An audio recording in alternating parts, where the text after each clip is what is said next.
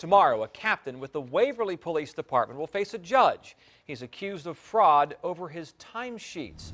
Before this officer goes to court tomorrow in Sussex County, he sat down with 10 on Your Side's Andy Fox in a story you'll see only on 10. I was always raised to do the right thing. Doug Davis Jr., a 20-year veteran of law enforcement, indicted for falsifying timesheets. For me, it took a lot out of me, so. You can tell in the silence, in the answers to the questions. How do you get through it? Well, I just rely on my family. Doug Davis got in trouble working 3 jobs. He was police chief in Newsom since 2011. Then in 2012, he became a captain with the Waverly Police Department. Then in 2013, he became a drug investigator with the Northampton County Sheriff's Office in North Carolina, all at the same time.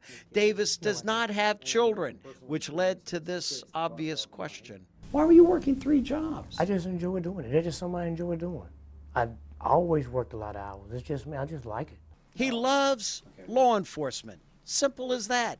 Could go to prison now. I feel like I was set up. I really do.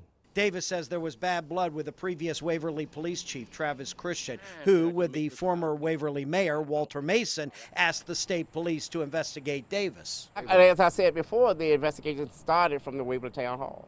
And you asked for the investigation? Yes. And why did you do that? Because of the timesheets. Problems with the timesheet showing Davis was working 2 places at once sometimes. Just say if I work 16 hours today and I didn't work yesterday, he was insisting on me putting 8 hours down today and 8 hours down on the prior day, even if I didn't work. Davis says he reported his hours exactly the way Chief Christian wanted him to.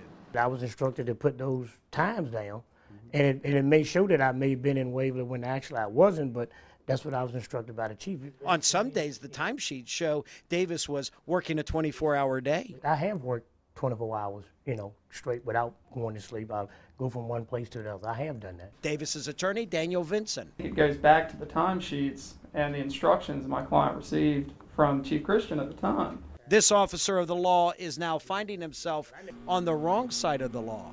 I just got faith that the legal system and the justice system will, I'll go through the course and everything will be seen to, for what it actually is. I'm Andy Fox, 10 on Your Side.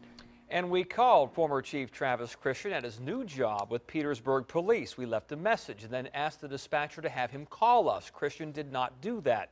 Former Waverly Mayor Walter Mason also said he would call Christian, but Christian again did not call us. Doug Davis Jr. set to be arraigned tomorrow on 5 felonies and a misdemeanor.